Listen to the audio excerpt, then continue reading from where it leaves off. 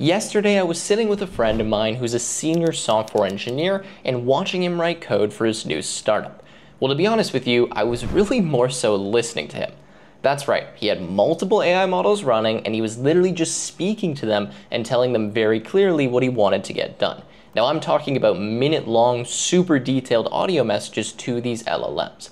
And truthfully, when I code now, I do a pretty similar thing. Models are getting so good that nearly 90% of the code that I write is AI generated, and I rarely need to write tons of lines manually like I would have just 18 months ago.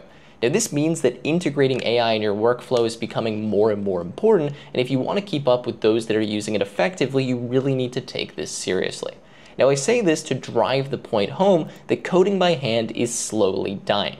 We're moving much more to a code by prompt world, and in today's video, I'm going to prove that to you by demoing a very powerful tool called Warp. Now, at a high level, Warp is an agentic development environment presented in an application that looks very similar to your terminal. It has a lot of very interesting features, and it's bringing a new approach to agentic development compared to something like Cursor or Claude Code.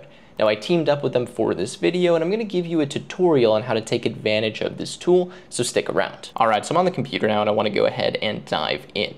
Now, I'm just on the Warp landing page. You can see that I'm on warp.dev. I'll also leave this link in the description in case you want to check it out. And that is because if you want to use Warp, you do need to download this tool because it is a standalone application. It's not, for example, a CLI tool, like something like Claude Code. Okay, so go ahead, download this if you want to mess around with it. It is free to download, and you can do this for your respective operating system, or you can use something like Brew to install it. Now, when it comes to the pricing, there is a free tier, of course, so that's the one that you can mess around with. And then if you want, you can upgrade to the Pro, Turbo, Enterprise tiers as well. Anyways, let's hop over to the editor because I want to show you what this actually looks like. Okay, so this is Warp. I've opened it up. Again, it's a standalone application, so you got to install it first. And from here, this probably looks pretty familiar because it's very similar to the terminal environment that most of us are used to typing in. Now, I want to show you a few things that this can do, and then I want to talk about the logic behind this user interface and how this compares to, let's call it like a full-fledged kind of IDE, something like Cursor, where 80% of the screen is like files and code and all of that kind of stuff. Okay, so from here, I can use this like a normal terminal. So I can do something like, make dir test, right? And I can just go ahead and create that. Or I can actually ask in natural language. So I can say, change to my desktop. Okay, so something quite simple, but it will actually detect, all right, they're using natural language here. It's not trying to run a command. So let me generate the correct command. Okay, boom, let's run that. And then it will change us to the desktop. Okay, so we're now in the desktop directory. You can see that here. Now from here, I can say make dir test, okay, like that. So I've made the directory. I can cd into the directory, and I can just use this like a normal terminal. But then where it becomes quite powerful is that at any point in time, I can use the AI integration. So here I'm going to use ls. We see that we don't have anything. And I'm going to say make me a new Python file to print a Christmas tree or something, okay, Christmas tree like that. So it should go ahead and put that inside of this folder. So let's see what it does here. You can see that it's loading a diff, and then it should be able to generate the code. Okay, and there we go. You can see that it's now generated this Python script for me. Pretty basic, but we've got it finished. And we have a few options here, right? So I can cancel this. I can refine it. If I press refine, this is going to allow me to actually type a new prompt and adjust this script. I can directly edit it. So if I do that, it opens up kind of full screen here. And then, I can print something. I can add a comment. I can just start working in this directly like I would in any kind of file. And then, of course, I can apply the changes. So let's go apply. It's now going to actually make this file for me. So give this a second. It says I've created a Python file called Christmas tree. And then it's actually showing me the command to run it. So it says you can run it with this. So I can actually go ahead and just press this and run it in terminal. And you see that it gives me the command. We'll press enter, and then it prints out the Christmas tree. Cool, so super basic. I'm just trying to show you kind of what the interface actually looks like and how this works. There's a lot of other settings. I'm going to go over a few quick ones, and then again, I want to talk about this UI decision. So you can see here that we have 3 modes in the bottom left-hand corner of this terminal. We have auto detection, agent mode, and terminal mode. Pretty straightforward. If you put it in terminal, then you can just type standard commands and you're not going to have the LLM triggered. If you put it in agent mode, then this is just natural language. And then if you go in auto detection, which is what I mostly leave it in, it will auto detect what you want and then reply based on that. Then you can go here, of course, and you can change the model that you're using. So switch it to, for example, Claude 4 Sonnet or something, but I usually just leave it in auto mode. Okay, cool. So now that you've seen a little bit about what this can do, let's talk about why this is in this terminal interface. Now, as I said in the intro, we're moving much more into coding by prompt rather than coding by manually writing tons of lines of code. Now, if you think of an editor like Cursor, for example, or an IDE like VS Code, 80, maybe 85% of the screen is dedicated to coding and to files. But realistically, most of the time now, you're working in that really small AI chat window, and then you're probably running a few commands, setting up some environments, etc. So it doesn't really make sense that most of the screen is dedicated to something that you're hardly ever looking at, because most of the time you're just interfacing with the AI. So the logic here from Warp is that rather than having this kind of full-fledged coding environment where you're seeing all of the code on screen, let's put this in an interface that's actually closer to what developers are doing on a day-by-day basis, which is mostly interfacing with the AI. So that's kind of the logic here. Let me know if you guys agree or disagree with that and how you like this type of interface. But for me personally, it's actually quite slick to deal with, especially when I'm not writing a ton of manual lines of code. Anyways, what I want to do now is I want to get into a more advanced example and show you the benefit of using a tool like Warp. All right, so I just made a new folder here called AI Scraper, and what I'm going to attempt to do over the next few minutes is build a scalable web scraping API using Warp. Now, first things first, I need a plan, so I'm going to say, help me make this plan more clear, and put it in a README file. Okay, and then I'm going to paste in this basic plan that I have. Now, I'm not going to read through all of it, but point is that I want to have these few different components. Like I want to containerize this, I want to use Docker, I want to deploy this on a VPS, and I want to use Python and Playwright for actually scraping and have a basic fast API server to serve the API. So I'm going to go ahead and press enter here. I'm going to get started with this plan, and then once the plan is done, I want to start building these component by component and show you how we can actually use a feature here in Warp called multi-threaded agents. All right, so I just finished with the plan here. I've been scrolling through this. It actually looks pretty good. So for right now, I don't have any adjustments to this. I'm just going to go ahead and press on apply changes, and then I'm going to use this plan now to start creating these components. Now at this point, I'm actually going to get this to initialize a Git repository so I don't lose any of this work. So I'm going to say create a new Git repo and make the first commit. Okay, so git init, let's go ahead and run that. I can just press enter and it will automatically do that. It says index in codebase. Okay, so yes, let's index this just so that we can get all this stuff better. It says, okay, we're gonna change the branch to main. So let's press enter and go ahead and do that.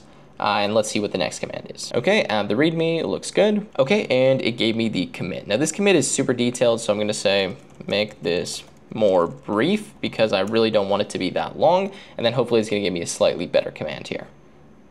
Okay, perfect, that's much better, so let's go ahead and run that. Okay, so readme is here, and now you can see that it actually detects that we're in the main branch, so it shows that to me, and we kind of have that Git feature. Now, one thing I do want to show you is that if you do use ls, for example, and you see a file, see like readme.md, you can actually open this. So if I press here, it says open file or open in Warp. So if I press on open in Warp, then you can actually just view the file directly inside of here. So in this case, we're getting the preview of the markdown file, but you can also open code files and stuff like that as well. Okay, so now that we're here, I want to move on to the next steps. So the first thing that I want to do probably is start working on the scraper. So I'm going to say start creating the scraper worker based on the described plan. And let me improve this prompt a little bit and I'll be right back. Okay, so I just improved this prompt a little bit, so let's go ahead and run that. This is gonna take a second, so once it's finished, I'll be right back. And then we're gonna start building out the other components, because right now I'm just starting with the kind of AI scraping part. Once we have that worker done, then we'll move on to the API, the database setup, etc. All right, so I've just been messing with this for probably a few minutes here. I had a few different prompts, but I got this to generate pretty much the entire scraper system. So if we scroll through here, you can see there's a bunch of diffs, a bunch of stuff was created for us, all these commands were ran. I also got it to test what it was doing, so it generated a test script for me. And now if we go ls, you can see that we have the scraper directory. So let's cd into scraper, ls there, and you can see that we have all of our different files. So we have the Docker file, example.py, models.py, main.py, and if we want to open one of these, we can open it directly in Warp, and we can see all of the code in here. And then of course, if we want, we can start editing something right inside of Warp. Okay, cool. So let's get out of that. We can just leave it as kind of like an open tab, or we can go back here. Cool, so now that we have this, I want to show you the multi-threaded agents feature. This allows us to have multiple agents running in parallel and kind of working together. So at this point, we go cd ... You'll see, if we look ls, that we have our scraper directory, but we still need to create the API. We need to set up our PostgreSQL database or our Redis database, and then we need to do all of the Docker related stuff. So what I'm going to do is I'm going to prepare two prompts here. One that's going to set up the API, and then one that's going to set up all of the database stuff, and I'm going to run them at the exact same time, so give me a second to prep that. Alright, so I've just prepared two prompts here, one for setting up the Postgres database and the Redis configuration, and then one for making the fast API server. Now notice that I have two separate windows, right? And I still have my other chat window open here. So what I can do is I can just go here, I can press enter, I can go here, I can press enter, and now both of them are running in parallel at the exact same time. So we don't need to wait for one to finish before the other one runs, they just can go ahead and run. So the agents are still running right now, but I want to show you something interesting. If you press on this button up here where it says agents, it will show you all of your active agents. And if you see yellow, this means that the agent is waiting on you. So here I'll go and just press apply change. And now if we go back here, you'll see it goes to purple. So we actually don't need to keep switching between these tabs. You can just look and say, okay, well, what's the color? Do I need to take action here? Yes, I do. And then it will actually notify you if you enable this in the settings so that you can see when you need to go back and take this action in the agent, which I think is a pretty cool feature. So this is an example of what I mean. You can see that it just popped up this little notification saying, hey, we need to actually take this action here because I'm in the other agent. So if I go here now, I can press apply changes, and then boom, that should go away. Okay, so both of these agents are finished now. You can see they're kind of giving me this finalized output, telling me what I need to do to start the various services. And again, one of the reasons I like working with this in the terminal is because there is a lot of commands that are being ran by the agents as well as generating the code. So at this point, both the agents have finished, right? So what I'm going to do is I'm going to toggle the voice input now, and I'm just going to start talking to the LLM. Actually, let's switch back to auto mode as well. Can you please read through this directory and then execute all of the install and configuration commands and test the API to see if it is working? Okay, and then I'll press stop. And there we go. So let's go ahead and press enter, and let's see what this can do. And this is kind of the power, I think, of running this inside of the terminal, is that it can execute all of those commands for us. So we're doing everything in the place in which it should be done, right? Rather than copying these commands from a chat window over to the terminal or having them kind of in all kinds of different places, we can just use this natively inside of the terminal. And I quite like that we can have multiple of these open at a time. It feels like a very native way to do this. Okay, and actually at this point, just to make this a little bit easier for us, I want to go ahead and enable the autonomous mode so that we don't need to keep running these commands manually. So if we go here to the settings, so we can go to warp preview and then settings, in your case it'll just be warp and then settings, we can go and we can start enabling some of this. So let's go over to the AI, and you'll see that we have a bunch of things that we can toggle here. So for example, for permissions, apply code difference, we can just say always allow. Read file, always allow. Create plans, we'll say agent decides. Execute commands, we'll say always allow. And then down here, of course, there's a command deny list, right? So there's things that we, of course, don't want the agent to be able to do, like maybe deleting a bunch of stuff. So we can add that as a command. So again, rm dot, add that as a deny command, so now I just can't delete everything, right? Same thing with calling MCP servers, inputs, there's a bunch of stuff that you can go through here, and then you can obviously enable, disable voice mode, and then also you can set a keybind for this to kind of toggle voice mode. So for now though, I've put it in the autonomous mode because I've pretty much just always allowed it to run the commands, so give the agent full autonomy, no approval required, and now let's go back, okay? And let's go with run.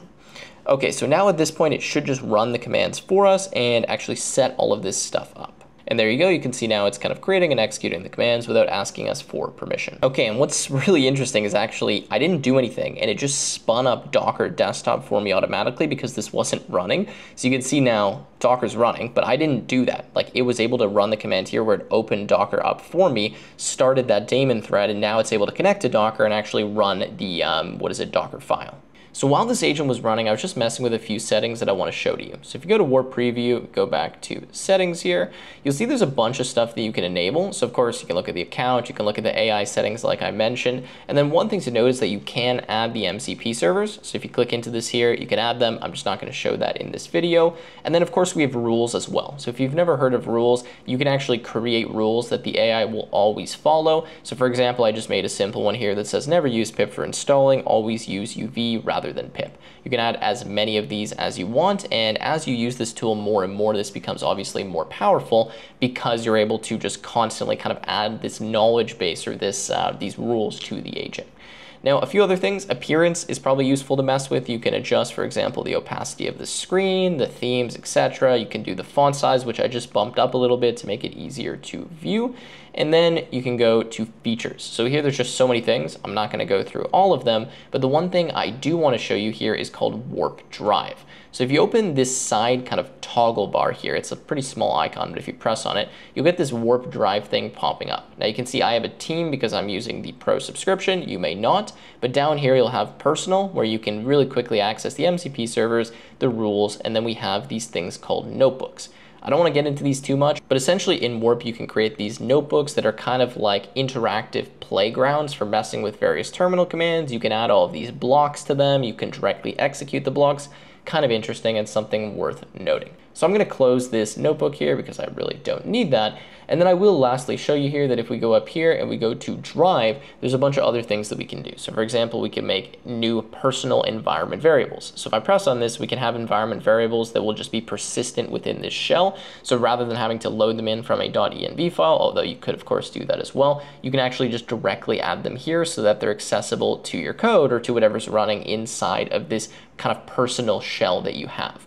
You're also then able to add them for a team, but we'll get into some team features later. Anyways, I just want to wait for Docker to finish spinning up here because it needs to install a bunch of stuff, and then we can make sure that this code is working.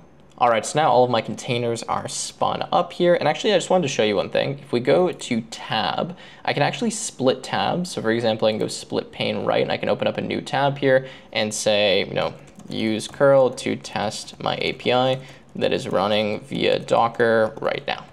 Okay, and then it should be able to generate that command and test it. Now, I'm not going to go through the whole deployment process here because obviously this is going to take a second. I need to get a virtual private server, all of that kind of stuff. But you can see that everything is kind of running, executed, and I really didn't need to make many manual code changes at all because of the fact that I was running all of these different agents, doing it in terminal mode, reviewing what it was doing, etc. So let's go run. Let's see if we can actually hit this endpoint and get some response.